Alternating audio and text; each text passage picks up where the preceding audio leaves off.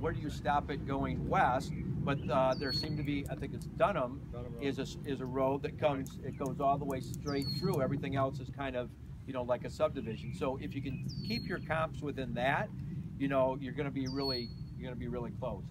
And what I would suggest doing is, even if you had to go back a little bit farther, I would do two things. I would make sure that if you had to go a little bit wider than that, and in different styles and different square footage, to make sure houses are selling, that you have 5 that sold in the last, let's say, you know, 3 to 5 months.